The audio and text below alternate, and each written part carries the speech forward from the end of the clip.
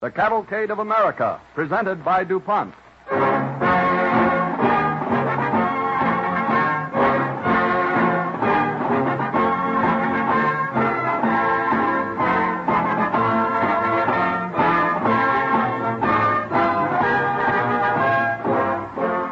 In the onward march of events, there is a place of honor in the Cavalcade of America for the men whose vision and courage give America new industries.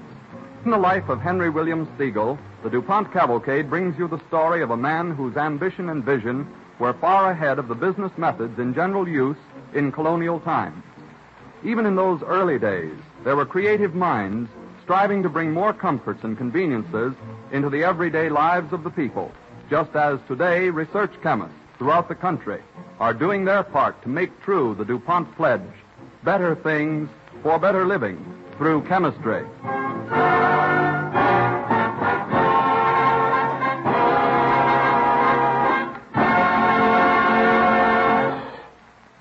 As an overture, Don Voorhees and the DuPont Cavalcade Orchestra bring us a special setting of Only Rose from Rudolph Frimmel's ever-popular operetta, The Vagabond King.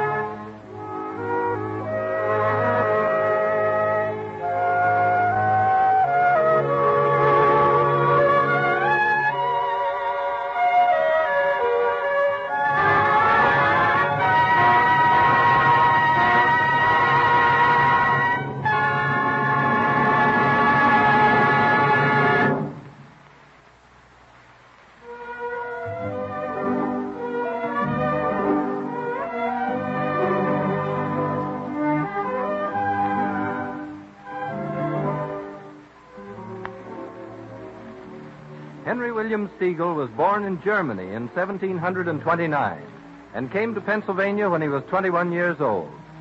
He found work in Lancaster County, in the heart of the region settled by the Germans, now known as the Pennsylvania Dutch. Around the fertile tobacco fields of this country were deposits of rich iron ore and limestone that supplied the busy furnaces of eastern Pennsylvania. Now, in 1752, we find Siegel hard at work at the furnace of Jacob Huber, ironmaster. The day's work is done, and the eager young Stiegel approaches his employer. Mr. Huber? Yeah, Stiegel? Could I speak with you a minute? No, not now. Some other time. I'm in a hurry. But it's very important, sir. Important, eh? To you or to me? To both of us, sir. So? Then tell it out. Mr. Huber, I want your permission to marry your daughter. Marry Elizabeth? But you don't even know her. I've known her for 3 months. That's enough to make up my mind. Then why ask me? Because it would please Elizabeth, and I'd like to keep my job. You don't make enough money yet to keep her right. You must save your wages. If I could, I would not save money now. No, and why not? Because of the future. I would put every cent I could find to make the furnace larger and turn out more iron. But we turn out all there is any market for around here. Then go further for your market. I go as far as Philadelphia sometimes. I sold yesterday only some iron kettles there. I would sell iron kettles to the West Indies. What for? For them to make sugar in. I have written to the Stedmans. They own the ship I came to America on, and they think it a good idea. Too far away. Too risky. No, I'll stick by my market close to home. But your stoves will last a lifetime. And when they're sold to all your neighbors, what then? Time enough to worry about that when that happens. Think of it now, and you'll never have to worry. And have you thought of something? Yeah, I have. I have thought of a new stove altogether. Why, what good will that do if everybody has now a stove that will last a lifetime? They will want a new one, because we'll make the best stove in the world. Like the one in my house? Oh, much better. But that stove was invented by Benjamin Franklin. We'll make a better one. Look, sir, I have here a plan for a 6-plate stove that will give more heat with less fuel. It has an oven and heats 2 rooms at once. Everybody will have to buy it. We can sell them to people who have already stoves. We'll send them to all parts of the inhabited country. Why, this country is just beginning to grow. Homes spreading everywhere. All we have to do is make something every home will want to have, must have. Then our business will grow with the country. Yeah, that is good sense. You're right. What should we do first? Make the furnace bigger? One thing that comes before that, sir. Well, what is that? More homes? Yeah. I'd like to begin by adding my home, a home of my own. That's fine. Go right ahead. I'll let you have any lot of land you want. And your daughter? I cannot have a home without a wife. Ah, Stiegel, you make such plans. Maybe it is better you should be in the family than on the outside. So much ambition will be good for the business and make my daughter happy. Yeah, you marry her in the spring.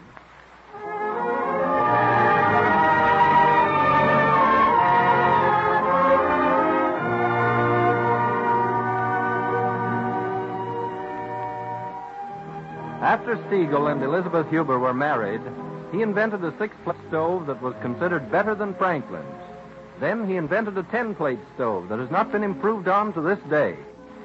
In 1758, Stiegel, in partnership with the Stedman brothers, bought out Huber and enlarged the plant to take care of the increased business. In honor of his wife, he called new works the Elizabeth Furnace. In 1763, we find him in Philadelphia talking over his plans with his partner, Alexander Stedman. Well, Henry, I didn't expect to see you so soon after getting your letter. You said nothing in it about coming to town? Yeah, I didn't know it then. I just made up my mind. I have so many plans. I want to tell you. Now. Before we get to plans, suppose we talk about performances. Where's that order for the new 10-plate stoves you were going to send us here? Oh, we have been too busy at the Elizabeth Furnace to get around with it. I tell you, Stedman, business is booming. They are making money. I built a new house.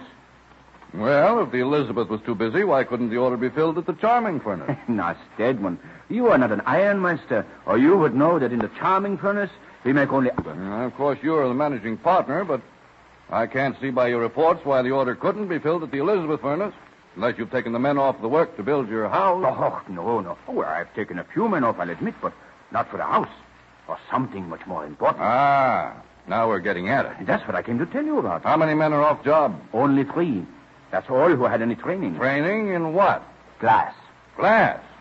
What the blazes has glass got to do with iron? Well, they both need very hot fires. And it seems so wrong to have 3 fine glass blowers making stove plates. No, I could not allow that. Well, then send them away and get furnace men if it hurts your artistic soul. No, I got a better idea. We keep these men and make glass. What do you know about making glass? I was apprenticed to a glassmaker in Germany. I tell you, Stedman, my 3 men have great skill. And after you make the glass, what do you do with it? Sell it. Sell it everywhere. First, window plates and bottles, and then every kind of glass you can think of. Everybody needs glass. It is so useful and beautiful. And so breakable. Yeah, so we make more. Always we make it. Soon America will not have to bring in glass from outside. We'll make all of it. We'll have been trying things here at the Elizabeth furnace with materials we get here, and we can do it. Now, I will build a great glass house and make beautiful glass. That'll cost a lot of money. Yeah, of course it will. But we make a lot of money, too. You can't make money selling a few window panes and a bottle or two to the farmers around Lancaster. No, but if we sold to all the farmers in the colonies and to the cities, to everybody. If all the glass in America would be my glass, Stiegel glass. Yes, it would be a fortune. It would be 2 fortunes, one for each of us. Well, we get the money to start it. Out of the profits we make on the iron. When would you start? I have started. I have built what I call a small glass house at Elizabeth furnace to experiment. Now I will build a great glass house. When? As soon as I get back from England. England? I didn't know you were going there. I am staying at once.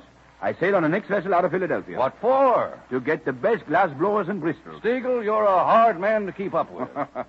Don't feel so bad about it, Stedman. Sometimes I can even keep up with myself.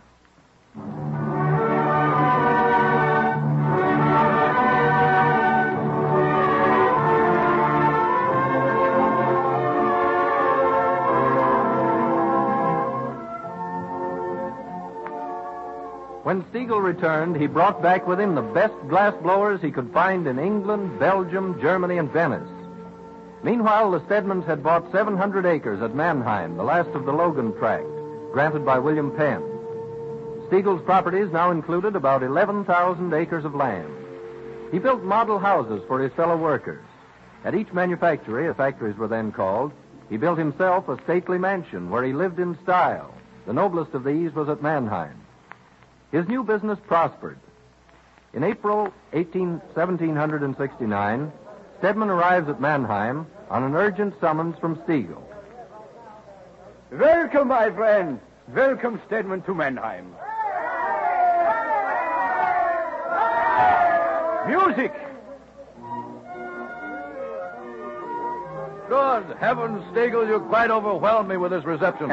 You might think I was King George himself. Oh, it is only a little party in your honor. Yeah, but the cannon I heard as I approached the house, a salute of honor like that. That was only a signal that you were on the road and would soon be here. It was a warning to me to come welcome you. I always have it fired when I'm on my way here from the furnaces. Where's the music come from? When I built house, I had a bandstand railed off on the roof. Well, so you have. What on earth for? So all the workers at Mannheim could hear it and enjoy themselves. They're almost as fond of music as I am. You like music? I could not live without it. I love all beautiful things, Stedman.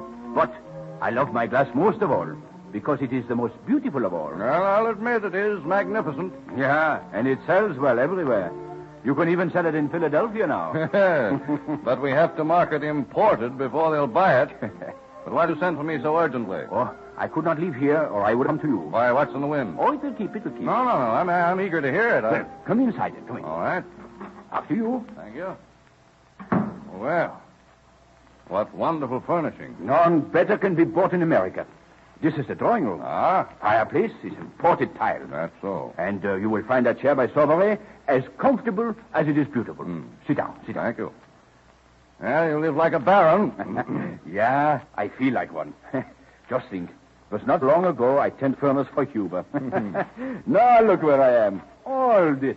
And I'm going to build more. Go further. All America. Hold on there a minute, Stiegel. I see what you're driving at. But this is hardly the time for expansion. Right. You have some news from town I don't know about? The Townsend Act. Oh, yeah. I know all about them. They tax foreigners out of the market. But for us, it's a great thing. The merchants of Boston and Philadelphia have signed a non-importation agreement. Including glass? Including glass. And the movement is spreading to other colonies. Yeah, but that is splendid. Then you will have to buy Stiegel glass under its own name. And that is good luck for them. There is no better glass made in the whole world. Oh, you don't believe that, eh? Well, experience has taught me to take everything you say with 100 weight of salt. But I must say, 2 men who ought to know good glass when they see it agree with you. Oh, yeah? And who are they? Well, David Rittenhouse and John Bartram. Oh, yeah. I've brought orders for more tubes and apparatus they use in their experiments. Rittenhouse says that there is no clearer or more perfect glass than yours. He orders quite a lot, too. Good. Yeah, but here's a scientist. If he had a soul, like a real artist, he would order Stiegel glass for his table. His house would be full of it. Why, at this time we should sell even more glass. Well, but I don't know. The merchants are short of cash, and they will not pay. They won't even place orders. Well, Stedman, we will not need the merchants. But you can't sell glass without stores. Well, we can sell glass without their stores. But how? Well, we'll have our own stores. But we're manufacturers. Our business is to sell what we make. I have made arrangements to open stores of our own in New York and Philadelphia. No. We shall sell what we make direct to the use of it. We shall have stores everywhere. We shall cover all the colonies. People must have glass. We shall open these stores, ship the glass to them. Many people will buy. And how do you plan to supply all this glass with only one? I won't. No, I should think not. At least you'll have to go slow this time and keep your markets within your ability to supply and finance them. But we are working overtime to supply them. Yeah, not when you declare a holiday in honor of my arrival. Oh, my men work better when they are happy. And anyway, it's not a full holiday. And I didn't see a single stack smoking in the glass house. Of course not. The fires have all been drawn. What? You mean they're not working at all? Oh, of course they're working. They're working like demons. Well, what are they doing? They are building my second glass house.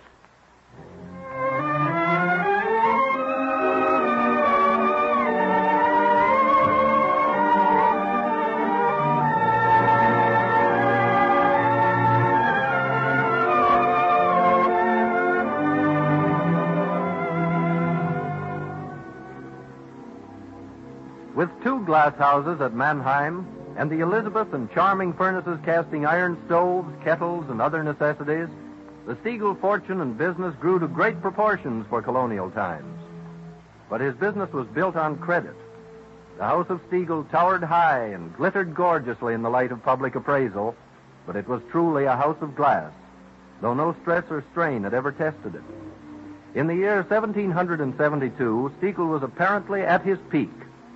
One Sunday, after service in the little church he had helped to build, he stepped out into the warm spring sunlight.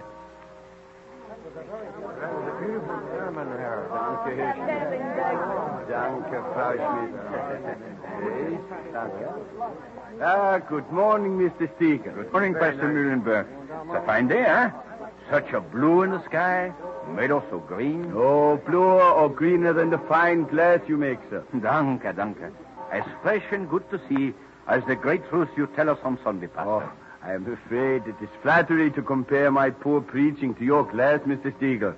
And yet, both are inspired by something mightier than ourselves, filled with a spirit infinitely capable of beauty. Good, Pastor, good. Yeah, but fair words should be matched with fair deeds. Oh, I suppose you refer to the mortgage you hold on our church? The parish undertook to pay for half if I paid half. Yeah, that is true, but times are uncertain and, well, we cannot meet the note reasonable as your terms are. Yeah, I thought as much, Pastor. So I brought the note with me. You want the land back again? I've preached to the men often in my private chapel, but I cannot use a church as well as you, sir. So take the note. And do what you will with it. That is like you, Mr. Stiegel. I am glad to say I am not surprised. But it will take a consideration to make it legal. Very well. My terms are 5 shillings in cash. And for the ground rent? Let me see. 1 red rose in June each year, forever. I think I can accept the terms for the parish. Eagle! Eh?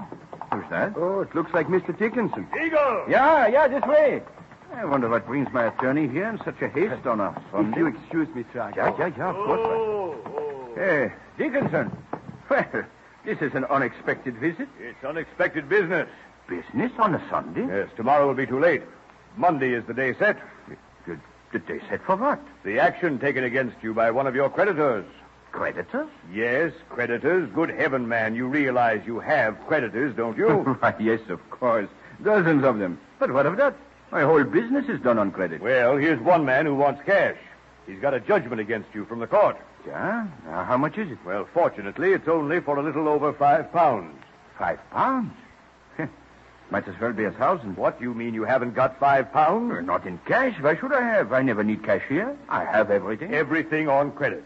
Why, I had no idea things were so bad. Oh, things are not bad. They are wonderful. We have more orders for glass than ever before. We can't supply the orders. We'll have to build another glass house if this keeps up. Another one when you can't pay for this one? Are you mad? I have enough assets. It will be easy. But the cash for tomorrow. Oh, ask Stedman for it. Yes, Stedman has embarrassed himself. He has sold his interest in all your business to cover himself. What?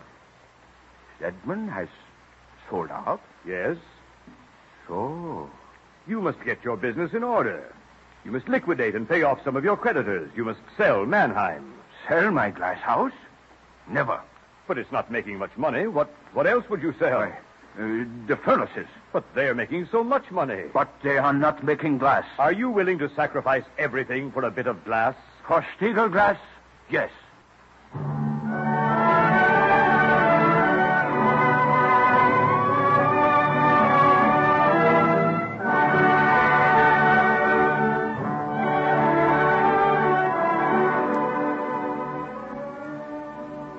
In his effort to save the Mannheim House of Glass, Stiegel threw all his assets into the market. But the commercial quarrel between the mother countries and the colonies had almost destroyed commerce and paralyzed business. Stiegel's industrial empire, overextended at such a time, fell of its own weight. First, the iron furnaces were sold to save the Mannheim glass houses, but the glass house crashed the next year. By the end of 1774, Henry William Stiegel, the magnificent dreamer, the builder of a house of glass on a foundation of iron, was bankrupt. Of all his worldly goods, only 10 pounds worth of clothes and bedding were left him. It is spring in the fateful year of 1775 at the Elizabeth Furnace.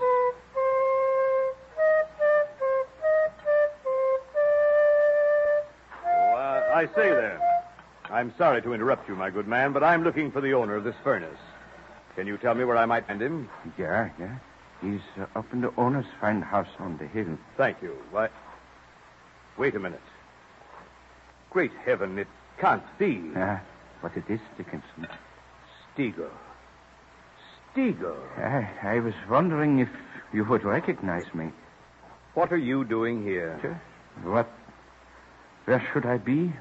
Except at Elizabeth Furnace. This is where I began.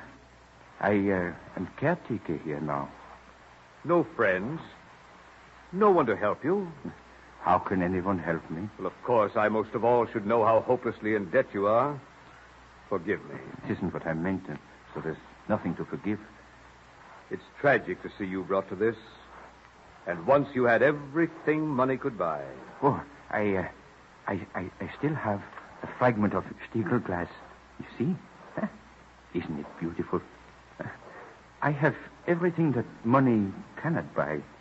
Good health, a place in the sun, an eye for good color, and music.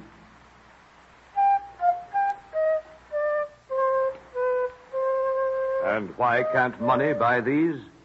Because the good Lord gives them away. They're free to all of us. Oh, Stiegel, how you've changed. Perhaps it is a change for the better.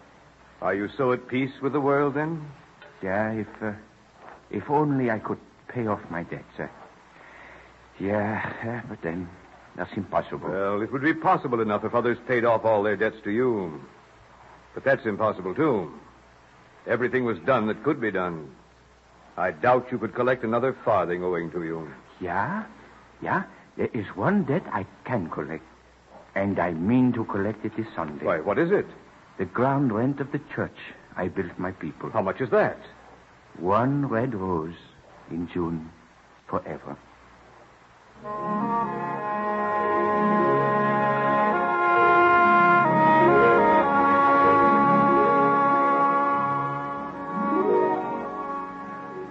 Even today, the Rose Festival is still observed in Pennsylvania. Henry William Stiegel was nearly 200 years ahead of his time. His vision of quantity production so that a large number could enjoy simple articles of high quality was far ahead of the business methods in general use in colonial times. He developed one great industry in his state and founded another, blazing a trail that others followed later. His grave is unmarked, but his monument is enduring. It is found in all the principal museums of America. It lies in the fine form, the exquisite workmanship, and the splendid color of Stiegel glass.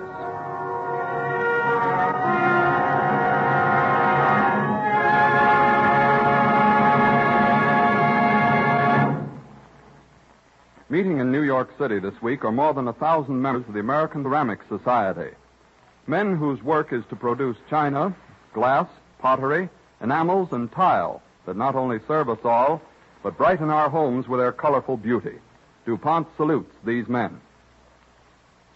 Chemistry has done much not only to make glassware and other types of ceramics better and more beautiful, but to bring prices down so that everyone may enjoy such lovely things.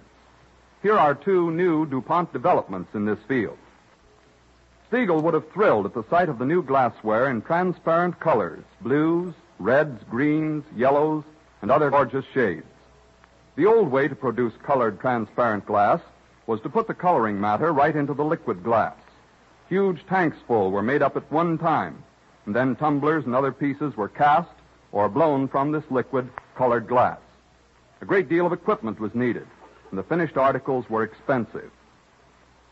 Today, such costly and cumbersome operations are no longer necessary. Under the present method, plain glass is molded or blown to the right shape. Then the desired shade in one of the new transparent colors developed by DuPont chemists is applied by dipping or spraying. The color is married to the glass so that it is there for keeps.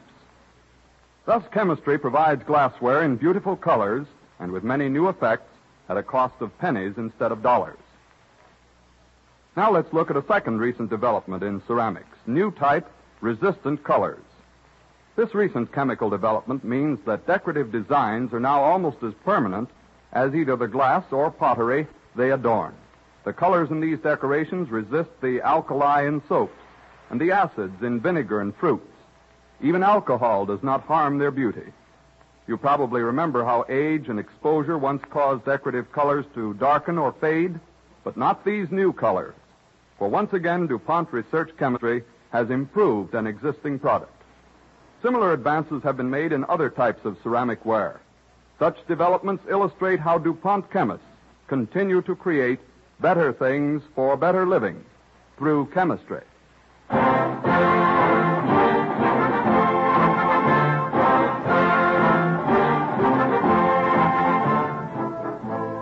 Next Wednesday evening, we will present the story of the famous McGuffey Readers, among the first official school books of the nation.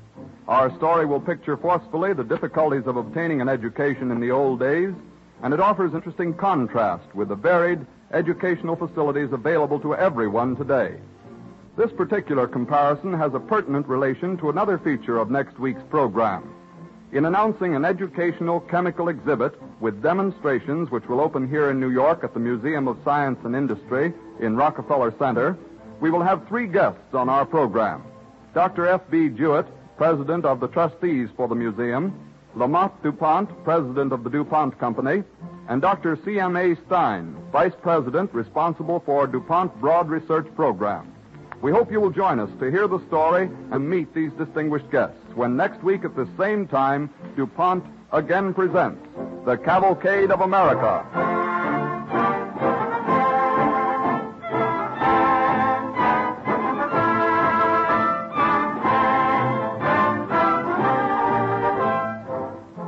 This is the Columbia Broadcasting System.